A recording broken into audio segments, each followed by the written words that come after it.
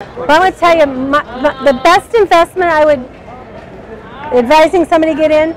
You can have basically any old brood doe or a doe, but if I was spending the biggest share of my money, I would buy the best buck that you could buy, because that buck can fix a lot.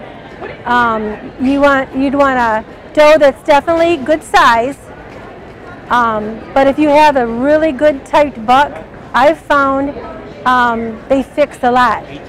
They fix a lot as far as